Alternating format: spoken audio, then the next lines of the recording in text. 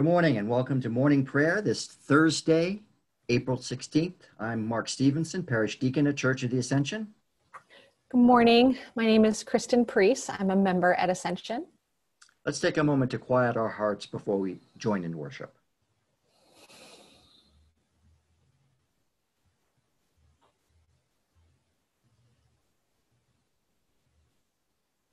If then you have been raised with Christ, seek the things that are above where Christ is, seated at the right hand of God.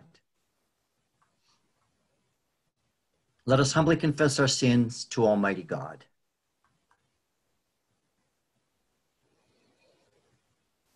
Almighty and most merciful Father, we have erred and strayed from your ways like lost sheep. We have followed too much the devices and desires of our own hearts. We have offended against your holy laws. We have left undone those things which we ought to have done, and we have done those things which we ought not to have done. And apart from your grace, there is no health in us. O Lord, have mercy upon us. Spare all those who confess their faults.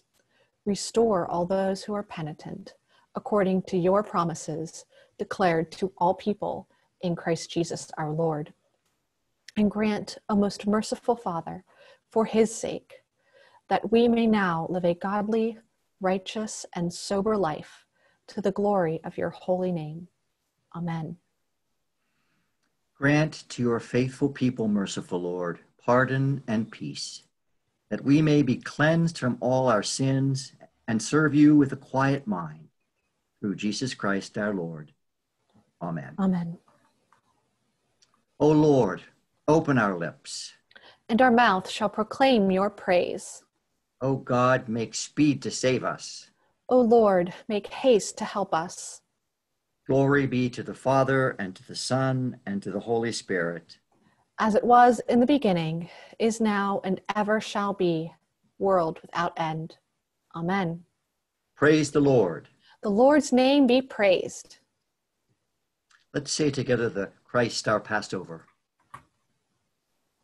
Alleluia. Christ our Passover has been sacrificed for us. Therefore, let us keep the feast. Not with the old leaven, the leaven of malice and evil, but with the unleavened bread of sincerity and truth. Alleluia. Christ, being raised from the dead, will never die again.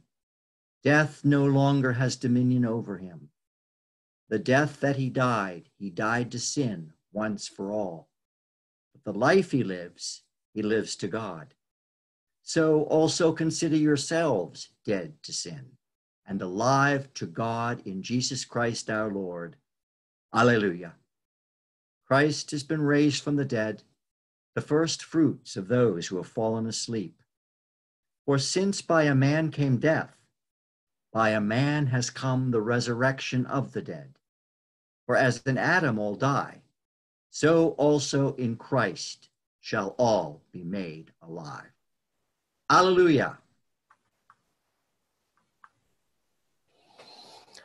Our Psalms appointed for today are Psalms 108 and 110. We will read them responsively by half verse. O God, my heart is fixed, my heart is firmly fixed. I will sing and give praise with the best that I have. Awake, my soul, awake, lute and harp. I myself will awaken the dawn. I will give thanks unto you, O Lord, among the peoples. And I will sing praises unto you among the nations. For the greatness of your mercy reaches to the heavens, and your faithfulness to the clouds. Exalt yourself, O God, above the heavens. Let your glory be over all the earth. That your beloved may be delivered. Save me by your right hand and answer me. God has spoken in his holiness. I will rejoice and divide Shechem and parcel out the valley of Succoth. Gilead is mine, and Manasseh is mine. Ephraim also is the helmet for my head. Judah is my scepter. Moab is my washpot. Over Edom will I cast my shoe. Over Philistia will I triumph. Who will lead me into the strong city? And who will bring me into Edom? Have you not forsaken us, O God? And will you not, O God, go forth with our hosts? O help us against the enemy. For vain is the help of man. Through God we shall do great acts. For it is he who shall tread down our enemies. The Lord said unto my Lord, sit at my right hand. Until I make your enemies your footstool. The Lord shall send the scepter of your power out of Zion. Rule in the midst of your enemies. In the day of your power, the people in holy raiment shall offer you free will offerings. From the womb of the morning, the dew of your youth belongs to you. The Lord has sworn and will not recant. You are a priest forever after the order of Melchizedek. The Lord at your right hand Shall smite kings in the day of his wrath. He shall judge the nations. He shall fill the lands with dead bodies and strike down heads of many countries. He shall drink from the brook by the way. Therefore shall he lift up his head. Glory be to the Father, and to the Son, and to the Holy Spirit, as it was in the beginning, is now, and ever shall be, world without end. Amen. A reading from the book of Job, beginning with the 14th chapter, the first verse. Man who is born of a woman is few of days and full of trouble. He comes out like a flower and withers. He flees like a shadow and continues not. And do you open your eyes on such a one and bring me into judgment with you? Who can bring a clean thing out of an unclean? There is not one. Since his days are determined, and the number of his months is with you, and you have appointed his limits that he cannot pass, look away from him and leave him alone, that he may enjoy like a hired hand his day. For there is hope for a tree, if it be cut down, that it will sprout again, and that its shoots will not cease. Though its root grow old in the earth, and its stump die in the soil, yet at the scent of water it will bud and pull out branches like a young plant. But a man dies and is laid low. Man breathes his last, and where is he? As waters fail from a lake, and a river wastes away and dries up, so a man lies down and rises not again. Till the heavens are no more, he will not awake or be roused out of his sleep. Oh, that you would hide me in Sheol, that you would conceal me until your wrath be past, that you would appoint me a set time and remember me. If a man dies, shall he live again? All the days of my service I would wait till my renewal should come. You would call, and I would answer you. You would long for the work of your hands.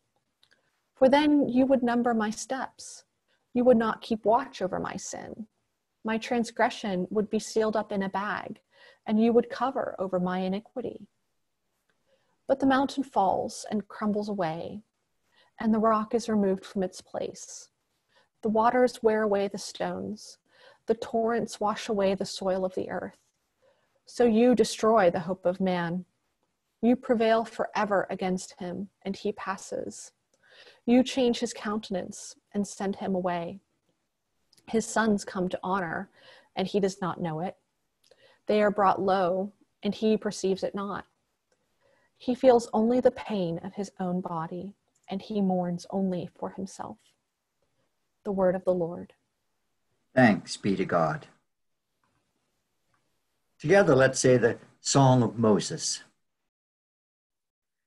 I will sing to the Lord, for he is lofty and uplifted. The horse and its rider has he hurled into the sea. The Lord is my strength and my refuge. The Lord has become my Savior. This is my God, and I will praise him. The God of my people, and I will exalt him. The Lord is a mighty warrior. The Lord is his name. The chariots of Pharaoh and his army has he hurled into the sea. The finest of those who bear armor have been drowned in the Red Sea.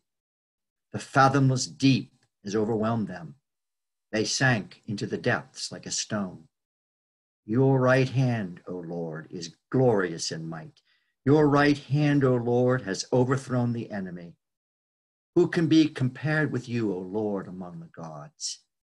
Who is like you, glorious in holiness, awesome in renown, and worker of wonders? You stretched forth your right hand, the earth swallowed them up. With your constant love, you led the people you redeemed. You brought them in safety to your holy dwelling. You will bring them in and plant them on the mount of your possession. The resting place you have made for yourself, O Lord, the sanctuary, O Lord, that your hand has established. The Lord shall reign forever and forever. Glory be to the Father, and to the Son, and to the Holy Spirit, as it was in the beginning, is now, and ever shall be, world without end. Amen. A reading from the Epistle to the Hebrews, beginning with the 5th chapter, the 11th verse.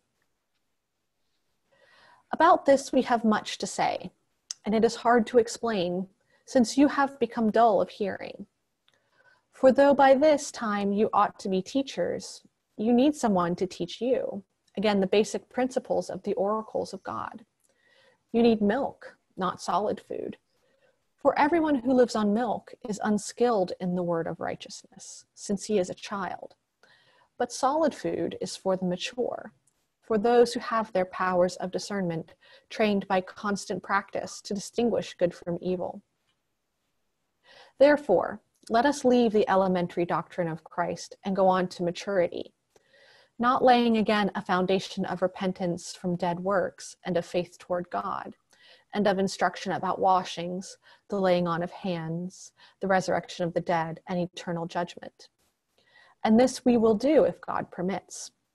For it is impossible in the case of those who have once been enlightened, who have tasted the heavenly gift, and have shared in the Holy Spirit, and have tasted the goodness of the word of God and the powers of the age to come, and then have fallen away, to restore them again to repentance, since they are crucifying once again the Son of God to their own harm and holding him up to contempt.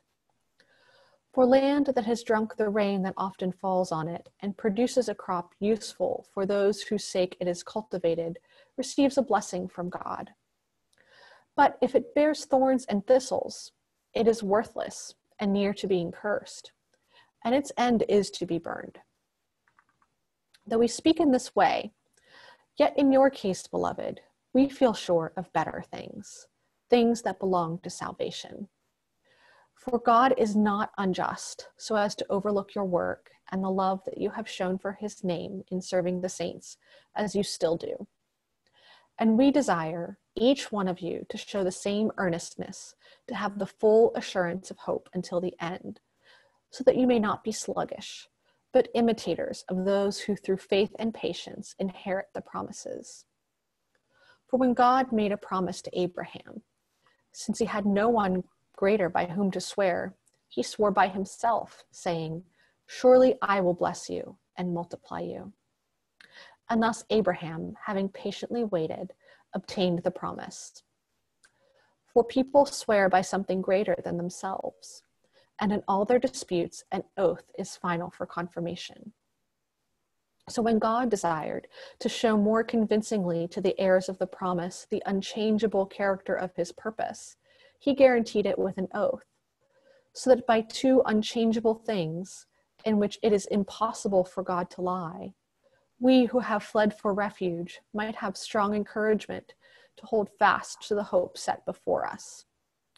We have this as a sure and steadfast anchor of the soul, a hope that enters into the inner place behind the curtain, where Jesus has gone as a forerunner on our behalf, having become a high priest forever after the order of Melchizedek. The word of the Lord. Thanks be to God. Some of us experience a post-Easter slump.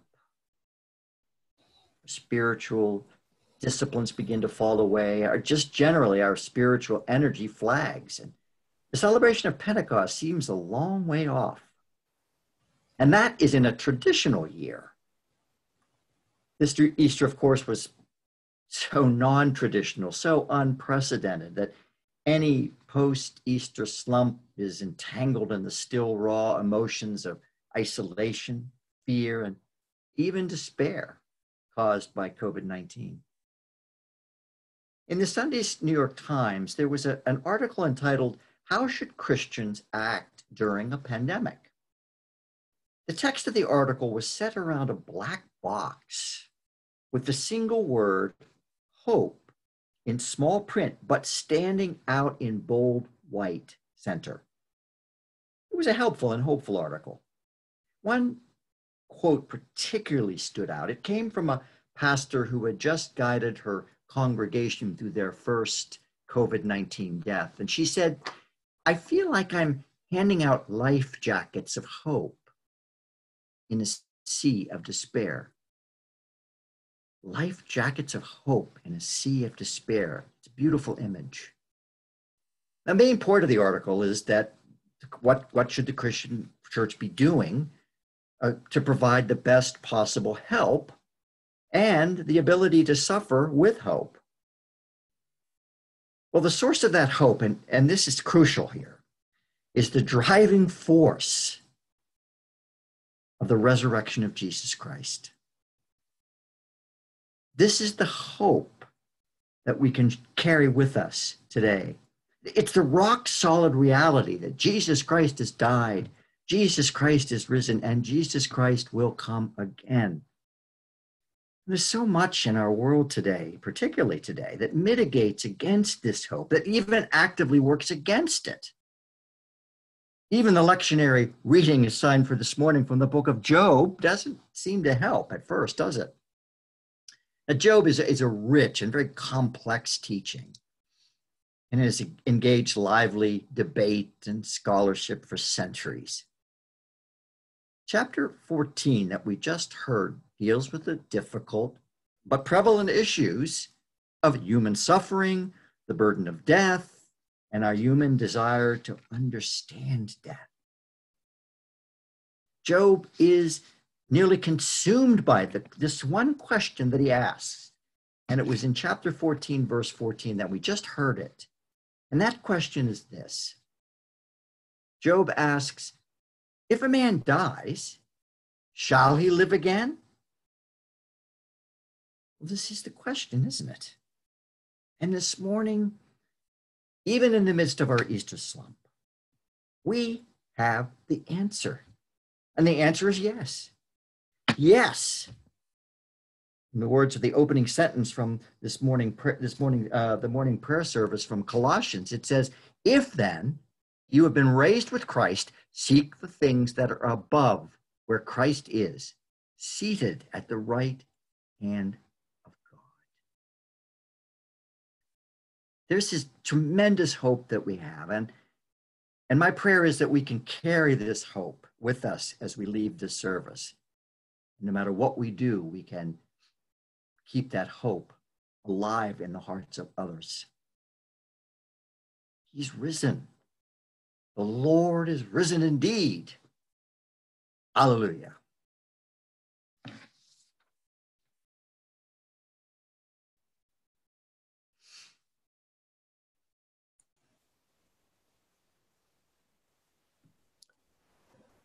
We'll respond by proclaiming the Gloria in Excelsis, glory to God in the highest.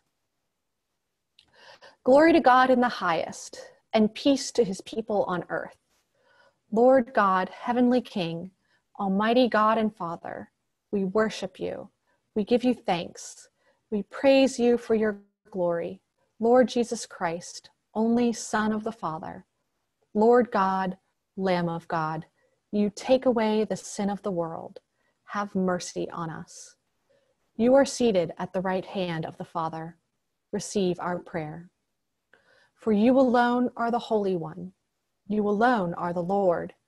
You alone are the Most High, Jesus Christ, with the Holy Spirit, in the glory of God the Father.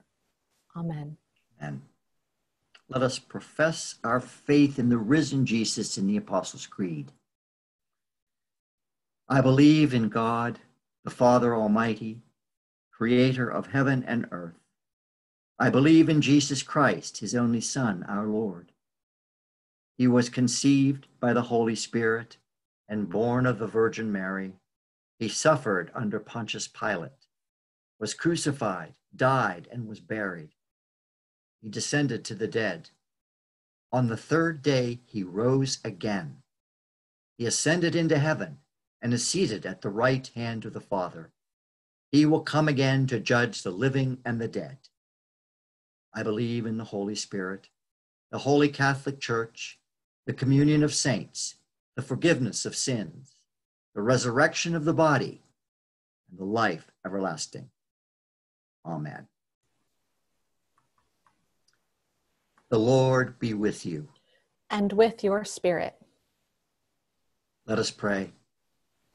Lord, have mercy upon us. Christ, have mercy upon us. Lord, have mercy upon us. Our Father, who art in heaven, Heaven, hallowed be thy name. Thy kingdom come, thy will be done, on earth as it is in heaven. Give us this day our daily bread, and forgive us our trespasses, as we forgive those who trespass against us. And lead us not into temptation, but deliver us from evil. For thine is the kingdom, and the power, and the glory, forever and ever. Amen. Amen. O Lord, show your mercy upon us. And grant us your salvation. O Lord, guide those who govern us. And lead us in the way of justice and truth. Clothe your ministers in righteousness. And let your people sing with joy. O Lord, save your people. And bless your inheritance. Give peace in our time, O Lord. And defend us by your mighty power. Let not the needy, O Lord, be forgotten. Nor the hope of the poor be taken away. Create in us clean hearts, O God. And take not your Holy Spirit from us. Almighty God, you show those in error the light of your truth, so that they may turn to the path of righteousness. Grant that all who have been reborn into the fellowship of Christ's body may show forth in their lives what they profess by their faith. Through Jesus Christ our Lord, who lives and reigns with you and the Holy Spirit, one God, now and forever. Amen. Amen. Holy Father, in you we live and move and have our being. We humbly pray you so guide and govern us by your Holy Spirit, that in all cares and occupations of our life, we may not forget you, but may remember that we are ever walking in your sight. Through Jesus Christ our Lord.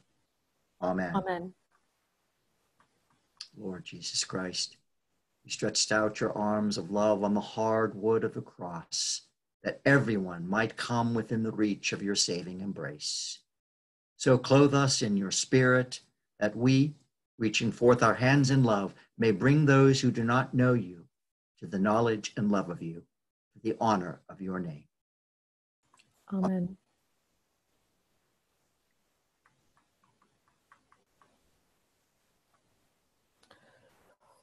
Most loving Father, you will us to give thanks for all things, to dread nothing but the loss of you, and to cast all our care on the one who cares for us.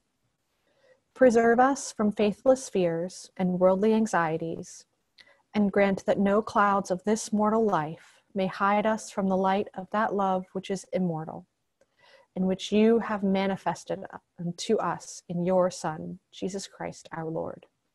Amen. Amen. Together the general thanksgiving. Almighty God, Father of all mercies, we, your unworthy servants, give you humble thanks for all your goodness and loving kindness to us and to all whom you have made. We bless you for our creation, preservation, and all the blessings of this life, but above all for your immeasurable love, in the redemption of the world by our Lord Jesus Christ, the means of grace and for the hope of glory. And we pray, give us such an awareness of your mercies that with truly thankful hearts we may show forth your praise, not only with our lips, but in our lives, by giving up ourselves to your service and by walking before you in holiness and righteousness all our days. Through Jesus Christ our Lord, to whom with you and the Holy Spirit be honor and glory throughout all ages. Amen. Amen. Let us bless the Lord. Alleluia, alleluia. Thanks be to God. Alleluia, alleluia. The God of hope fill us with all joy and peace in believing through the power of the Holy Spirit. Amen. We wish you all a blessed day and carry that Easter hope with us